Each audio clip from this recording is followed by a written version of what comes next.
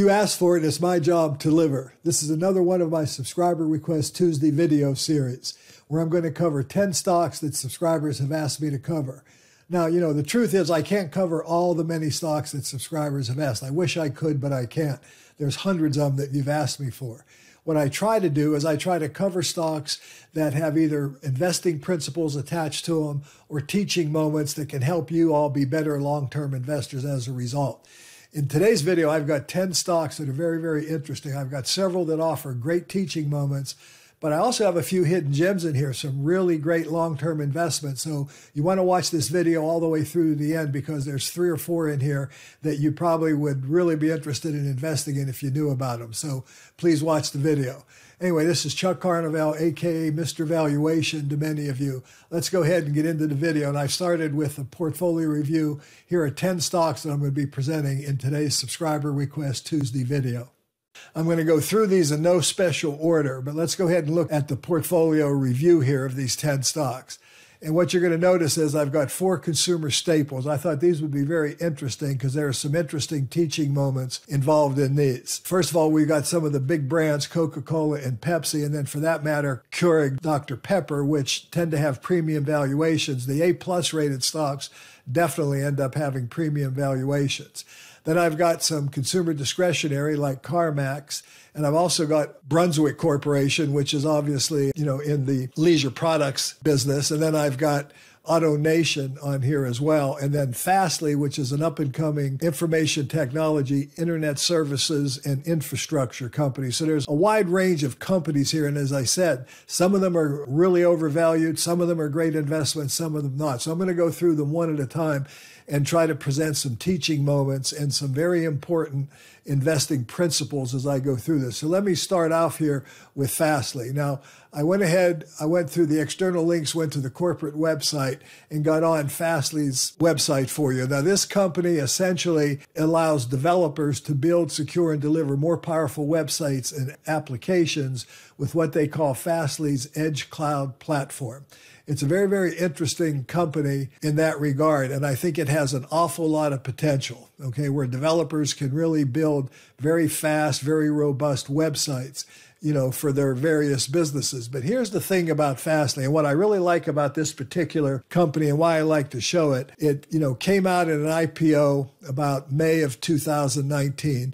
And there's a very interesting pattern with IPOs that I see over and over again. They tend to come out and then for maybe the next month or two, they tend to rise dramatically. So it came out at 20, immediately went to 30 before it then settled back down to 20 and stayed there. And even got down, if you go into March of 2020, got down to under 19. So really it was a very poor performer, let's say, for the first year or so.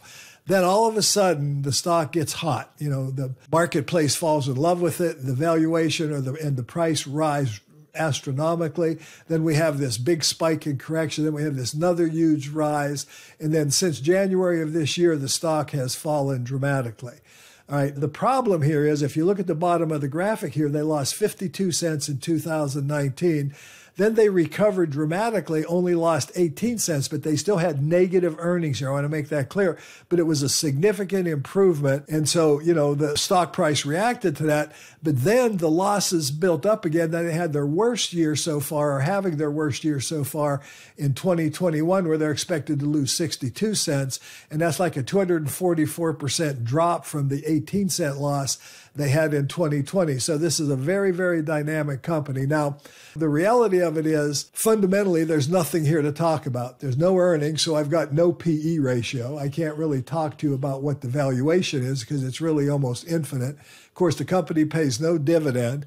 It has 48% debt, which isn't too bad, and it's got a $5 billion market cap. But I'm also going to look at something differently here, and I'm going to go to the new version of FastGraphs, which isn't ready for prime time yet. But we do have a price to sales. Now, I want you to notice I'm using close of prices on the 20th of August. So, you know, again, this thing isn't loading correctly, but nothing has changed very much. If I look at the current price is $43.60. Here I've got $40.90, 10 days ago. But the key I want you to see here is the one thing going for this company and why it's attracting, I think, investors is sales are growing. They've grown at almost 24% a year. And the company has historically traded at around this orange line here is around 19 times sales. That's a very, very high price to sales for companies. But I do want you to note that the company got up to a crazy 44 times sales in September. The point is, based on sales, the company is expected to continue growing their sales. The question is, when are they going to turn those sales into profits? Now, if I look at things like operating cash flow with the company, we're expected to see operating cash flow begin to improve and actually possibly generate positive operating cash flow by December of 2023. But a mere nickel worth of operating cash flow, still not enough to support today's valuations. The price to cash flow would be astronomical even out at that price, okay?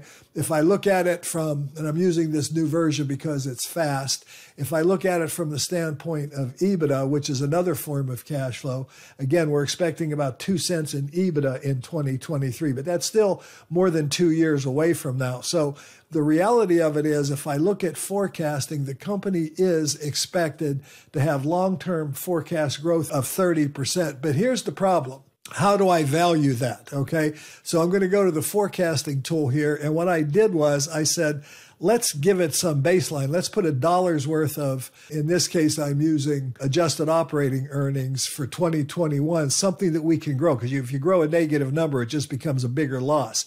So I've got $1 in here. Is this real? Probably not, but the company does have the potential to grow. So if we get some level of earnings in December of 2021, maybe this stock will become viable. Maybe now's the time to buy it if you're a long-term investor and you'd be willing to continue to add money if the stock continued to drop. If I get a current quote on the stock, as of today, it's up about 0.4%. It's up 17 cents so far today. So, it is recovering a little bit. Would this be a time, if you're a real long-term investor and you believe in the future of this company, maybe you could take a position now. I believe if you're a prudent, more conservative investor like yours truly, you would wait and see where things pan out.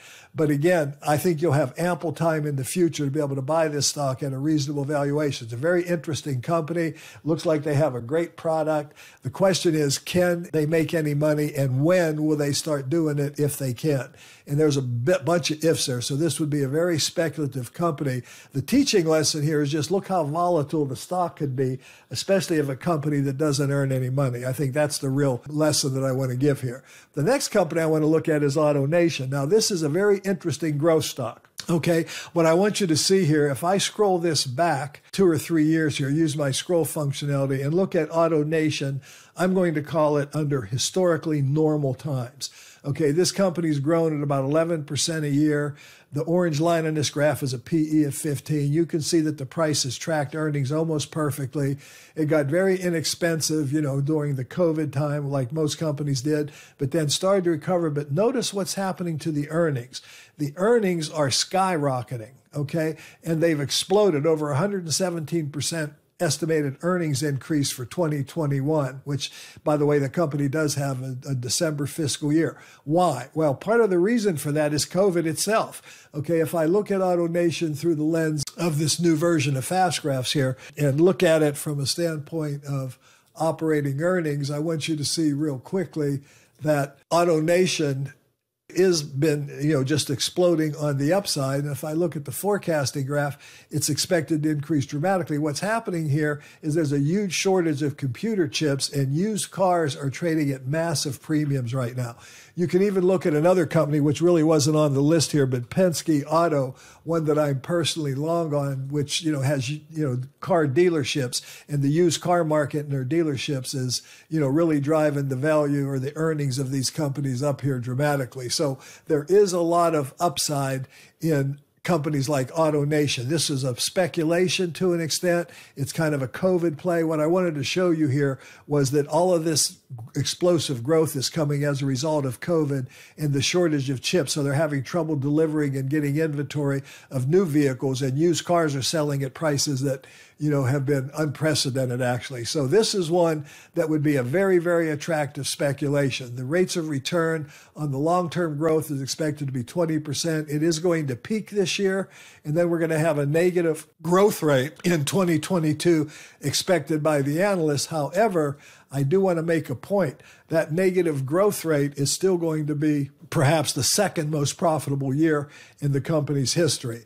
Okay, but when that happens, if the market starts to get shaky at that point in time, you could see some significant, volatility in the stock price. So be forewarned of that. But anyway, there's AutoNation, one of the other stocks that you've asked me to look at in these stocks. But you can see the incredible rate of return that this stock has already generated after bottoming out in COVID. It's already tripled in value just in a matter of from March of 2020 through the July 30th of 2021, which is where I hit it there. The stock is up over 300%. Okay, so that's AutoNation. Does look very, very attractive, but I would call it an attractive growth stock / speculation. I'm not sure how to pronounce it. I'm going to take a chance and call it Quidel Corporation. This company is healthcare supplies. It's been doing testing for COVID. Let's go to their corporate website real quick. You can see they're providing the at-home COVID test. So this was a COVID play. You saw this huge surge. I'll shorten this time frame so you can see this a little better. You saw this huge surge in earnings, but now as COVID, hopefully begins to pan out, analysts are expecting the earnings of this company to probably go back to being more normal. Okay. And analysts are forecasting negative growth, but they're still forecasting profitability, but that's more in line with what the company's historical profitability would be.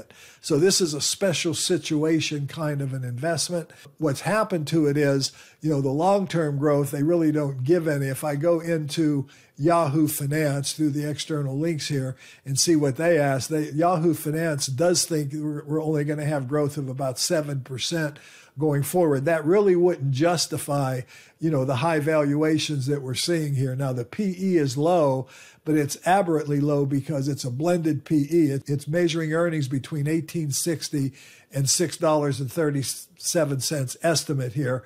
So, we're looking at something that's aberrant. It's not normal. And there was a short-term pop to be made in this stock, but then, of course, it's given most of that back already. This would be a very speculative company, but it also does illustrate the relationship between earnings and price. You can see earnings growth really was nothing for this company for all these years prior to COVID. Didn't even have a calculable number, and the stock price really didn't really go anywhere. Performance, until they start having some explosive earnings, was actually quite poor on this company.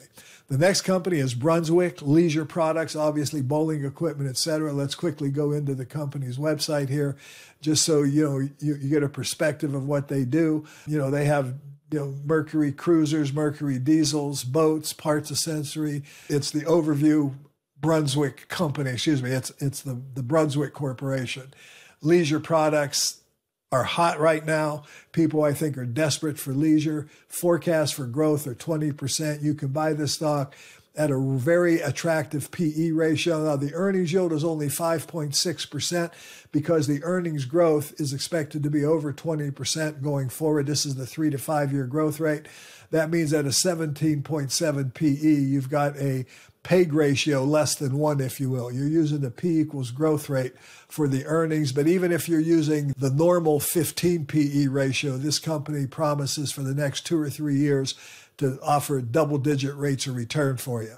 Now, it's attractively valued. You can see that it did suffer during the Great Recession. I think that's important to point out. It did react to the COVID, but then as earnings began to accelerate and grow, we've had, 17% growth in 2020 during COVID, followed by an estimate of 59% growth this year. And of course, the stock, from the bottom of COVID here, the stock is up over almost 200%, 188%. There is an investment, a teaching point here and a lesson. When stocks are undervalued, I just had a recent comment on one of my last articles where I said, be careful, if there's a market crash, value stocks will fall as well. Well, there's a fundamental difference between a price drop and fundamentals holding up versus a price drop with fundamentals deteriorating. Okay, there are many, many stocks. If you recall what I showed you with AutoNation here, they had a little bit of issues during the Great Recession, but then the stock, recovered dramatically. I think you're going to see the same thing with Brunswick. It recovered coming out of the Great Recession.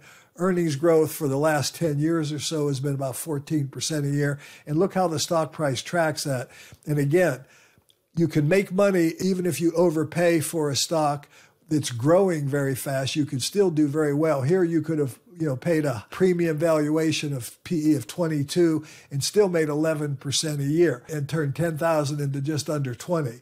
If you waited, happened to wait almost a year later and bought the stock when the PE was 13 and held it to here, you end up turning 10,000 into almost 27,000 and end up with almost a 20%, a 19% rate of return versus 10.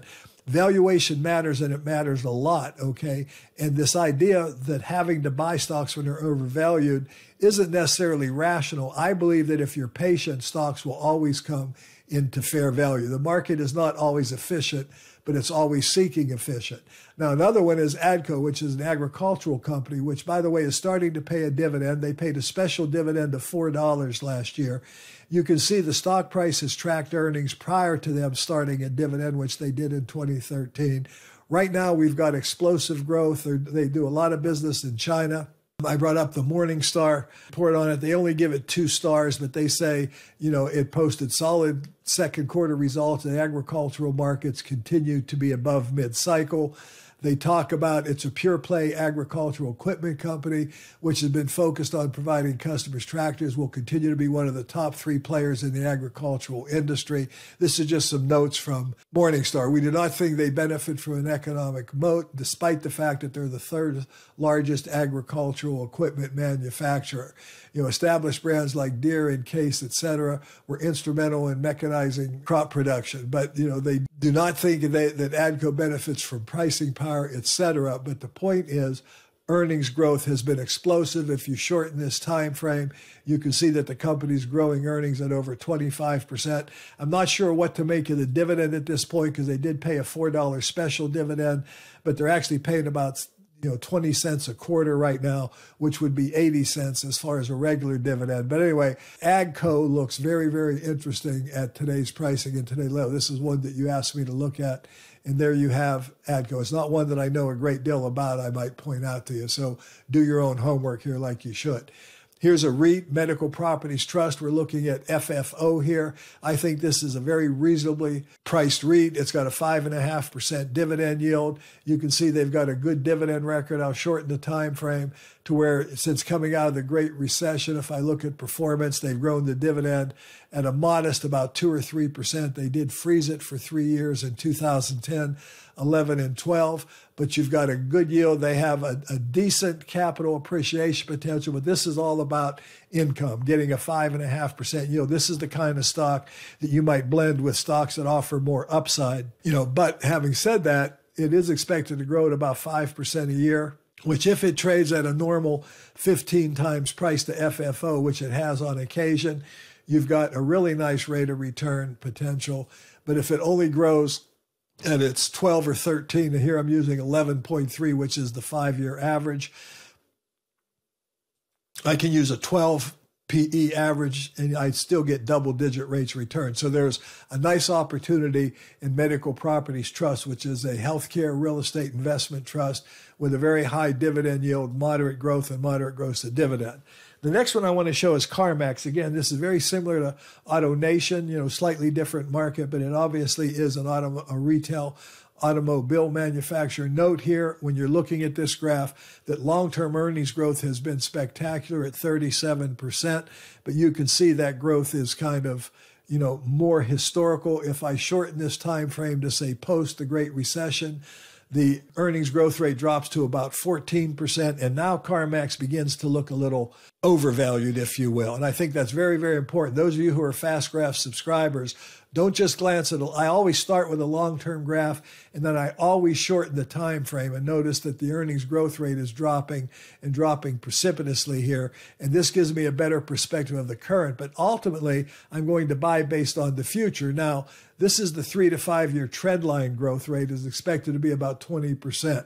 If I cross-check that with Yahoo, which, is another source of estimates, they're giving me 19.6% growth as well. So here the number is virtually identical. So if you bought CarMax today, you would be overpaying for it from a pure sense, but you could overpay for companies that are growing at 15% or higher, as I point out all the time, and you could end up making double-digit rates of return if you're willing to buy it. Or you could be prudent and, going into the more, near forecast and wait for it, to fall. I would love this stock at about $108 a share. It trades at 126.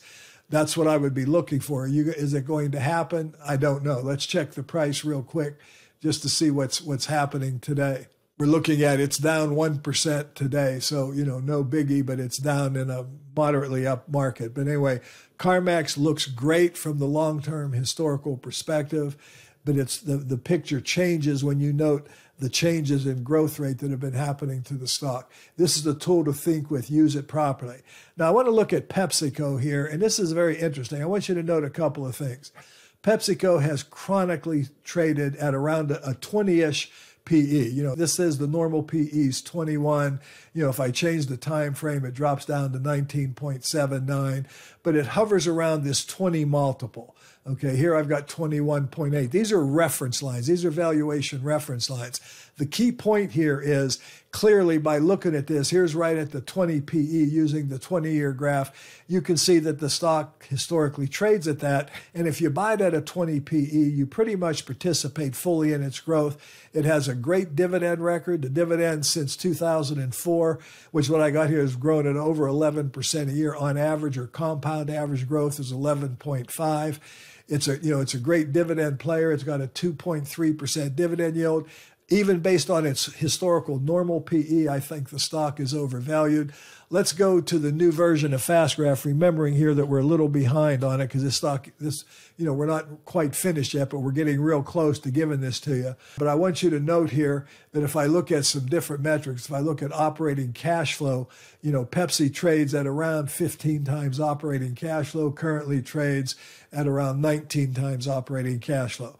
COVID brought it right down. It would have been a great time to buy it, because I do believe a high quality dividend blue chip aristocrat like Pepsi is worth looking at through operating cash flow. Okay, I also want to look at it from a standpoint of free cash flow, which isn't so much a valuation tool as a dividend coverage. And the company, for the most part, has covered their dividend with free cash flow. But there are times when the payout ratio gets to be, up here at 97%. Last year it was 98.5%. Otherwise, it's usually paying out about, 49, 50, we'll call it 50% of operating cash flow. Let's take a real quick look at sales.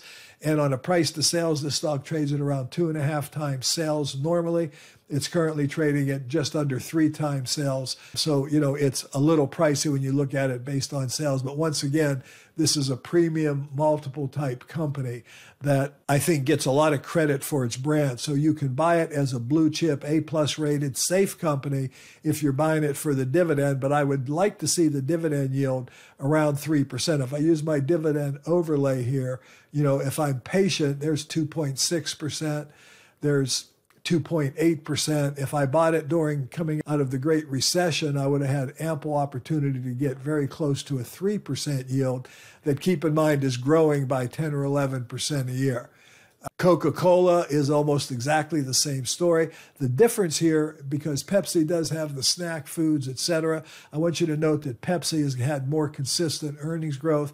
Coca-Cola's earnings growth has actually been, quite abysmal, maybe, perhaps you might want to say, if you look at it from, the standpoint of these down years here. It was only growing at about 1%. Now, the stock did still command a 21 multiple, but I want you to notice there wasn't a lot of performance during this period of time. Almost all the performance came from the dividend, or certainly a significant portion of it came from the dividend rather than any type of real business performance. Long term, it's been a good dividend producer, but it hasn't really kept up with the market. But remember, measuring performance without measuring valuation is a job half done. That's because Coca-Cola was extremely overvalued coming in to the recession of 2001. And you always want to take valuation into consideration. I think it's overvalued today. It does have almost a 3% dividend yield, but I'd like to see this stock, a lot cheaper to interest me. I'd like to see it under 50 for sure, and I'd prefer to see it under $30 a share if it was going to attract my money. We have a very similar situation with Keurig Dr. Pepper, which is, the coffee brands as well as Dr. Pepper. Again, we can go to the company's website. This company has morphed numerous times. At one time, Dr. Pepper was a standalone company. Now they've got, the Green Mountain coffee roasters. They've got all these different coffee products here, the Kahlua drink. They got Canada Dry, A&W Root Beer, 7-Up, which was also at one time an independent company. So this is, a lot of really great brands associated with this stock. It's been a momentum stock. Look how the stock price tracked earnings when it came out of its initial spinoff, IPO at around April of 2008. It was trading at 15 times earnings and stayed there. What a great time to be buying a stock like this. Now we've got these premium valuations in this very overheated market. That is something that's very, very dangerous, which leads me to my last and final subscriber request that I want to show you, because here's where you really get teaching lessons.